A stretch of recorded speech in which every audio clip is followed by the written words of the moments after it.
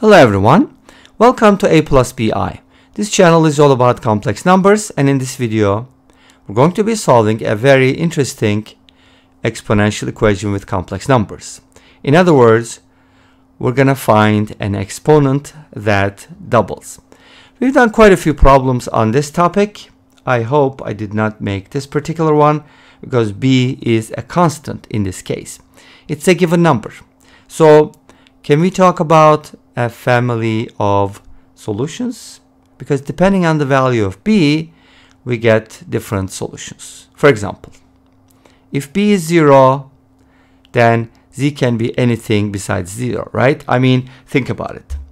If b is 0, you get 0 to the z equals 0. Anything besides 0 should work, right? I mean, think about it. Well, can 0 to the power 1 plus I, is this 0? That's something to think about, right? So how could we write it? As e to the power 1 plus I ln 0? So that would be an interesting thing. What is 0 to the power I? What is 0 to the power 1 plus I?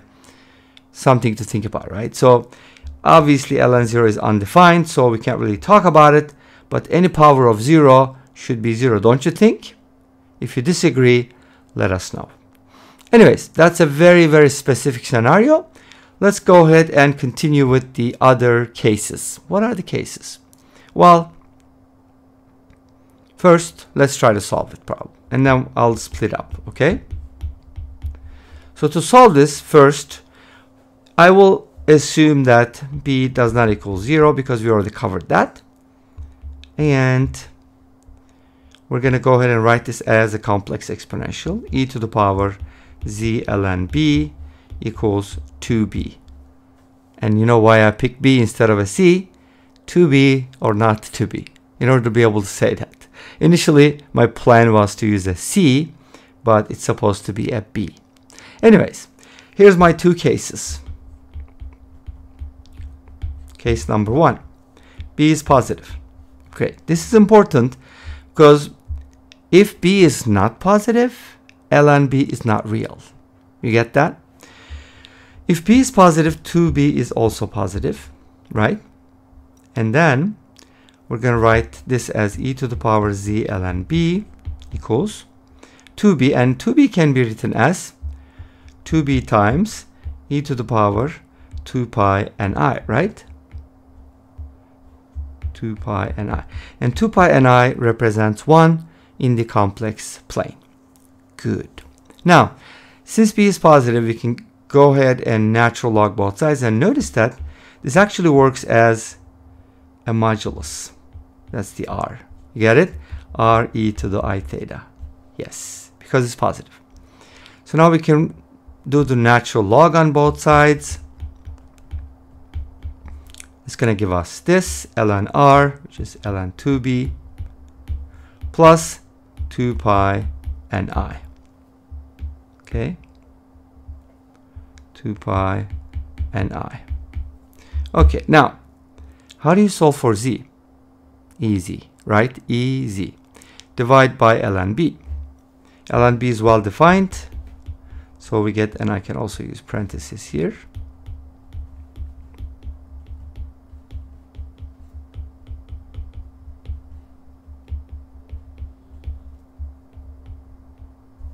Cool. That seems to be the solution for positive values of b. Let's go ahead and look at a specific case, okay? Or maybe the principal value. If n is 0, by the way, I forgot to say that, right? I always do. N is an integer. Here too, okay? N is an integer. So, if n is 0, z will be ln 2b over ln b. Okay?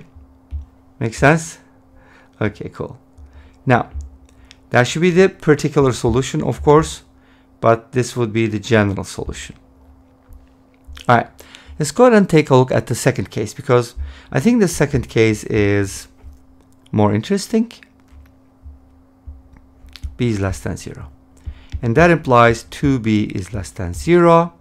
So when you write this as e to the power z ln b equals, now, how do you write 2b? Because it's negative. So first you have to find its absolute value. Because 2b is negative, its absolute value is going to be its opposite, which is positive, by the way. And then the argument, because it's a negative real number, is going to be e to the power I pi. And of course, I can add multiples of 2 pi, right? Like this. And now let's use the natural log, right? So we're going to have z ln b equals ln of negative 2b plus I times this.